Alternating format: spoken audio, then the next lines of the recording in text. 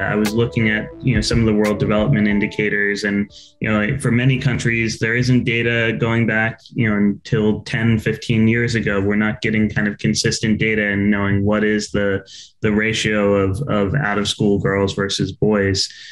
Do you have any thoughts in terms of, some of the challenges and some of the opportunities in strengthening gender data in particular? Whenever we're working within education systems to build data systems, we always from the outset assume that disaggregation is going to be included in it.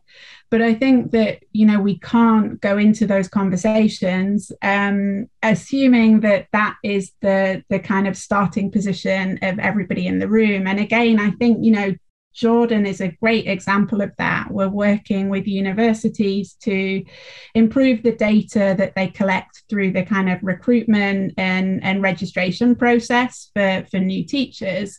And it just wasn't on their radar that we might want to collect that data. And it also raises difficult questions around kind of cultural context and cultural viewpoints on some of the things that we might take as a given in the US or in Europe.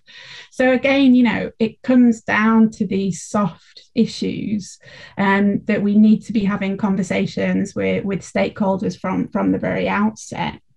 I think the other challenge that we have come across is not just about education leaders buy-in to the value of collecting that data. It's also the comfort of individuals providing that information. And I think in spaces where there's low trust in government, people who are maybe identify as part of vulnerable groups don't feel comfortable providing that data.